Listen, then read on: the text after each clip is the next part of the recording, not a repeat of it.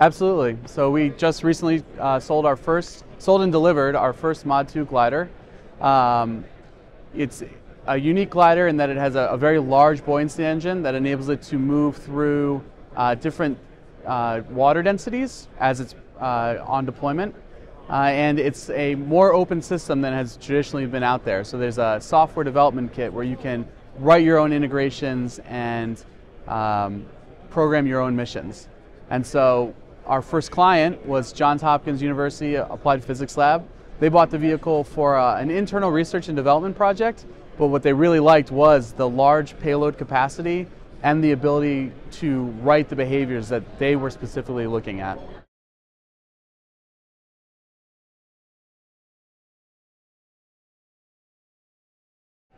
Yeah, so our newest vehicle that we're announcing at this show, Oceans 2018, is our Hummingbird glider.